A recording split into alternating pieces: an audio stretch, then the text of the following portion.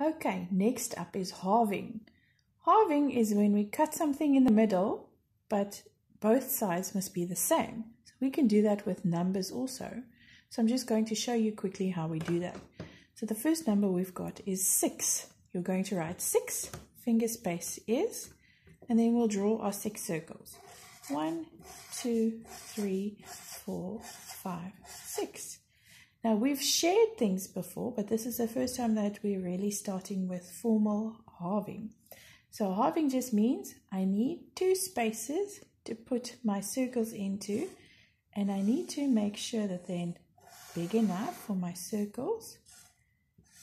And they need to be 2 because I'm cutting them down the middle, so there needs to be 2 parts.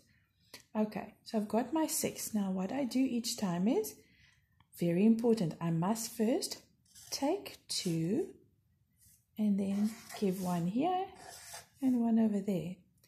I take 1 for box 1 and I take another 1 for box 2. I give to box 1 and I give to box 2. Take for box 1, take for box 2. Give to box 1, give to box 2. Now very important, when I do my answer, I only count, I have to check that both of them are the same. So let's do that first. So this box has 1, 2, 3. And that box has 1, 2, 3. So they're both the same. So my answer will be 3. Now you can go do it for the other numbers.